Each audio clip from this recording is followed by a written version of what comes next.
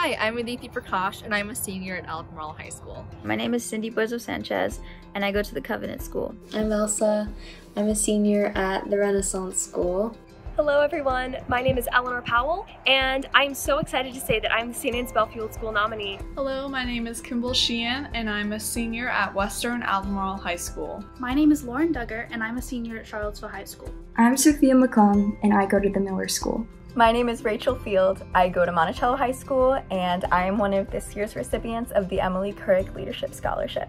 So this year has been chaotic, to say the least. It feels like the past year has been a decade, and yet still also 6 seconds. This year has been incredibly difficult for all of us. And I'm so grateful for the adults at my school who've gone the extra mile to make sure I have all the resources I need to thrive in a virtual environment. As the head of the St. Anne's Belfield School Poetry Club, we sent emails to everyone so that they could get a fix of poetry into their daily lives. I think learning is the core root of empowering ourselves as young women and Americans, and just as people in general. Since last March, I started learning a new language, Portuguese. This year, I took up basket weaving, embroidering, and classical Indian dancing.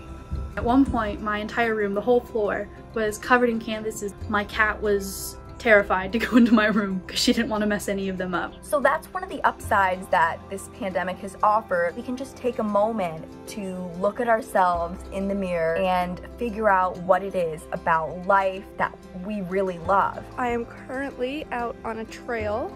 I am passionate about this. It's important that we love as in justice, a hunger for justice, a drive for justice. I also applied to Tulane University. I can proudly say I'm in the class of 2025. This scholarship will allow me to study abroad at the University of Toronto. Having a scholarship such as the Emily Couric Leadership Scholarship during my undergraduate career would truly mean the world to me and to my future.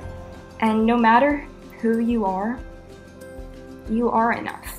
And I'm so excited for the journey that's ahead of me. I would just like to thank everybody who made the Emily Couric Scholarship possible. Thank you so much to the Emily Couric Scholarship. I cannot say thank you enough. Thank you so, so much. With the Emily Couric Foundation, I'm set. I don't think I need much more. It empowers me already and will empower me in the future. And I'm astounded to be part of a group of such great young women. And I cannot wait to give back to my community and inspire the next generation of female scientists. I have seen the incredible things that past nominees have achieved, and I am so honored to be here. Thank you for supporting women in leadership.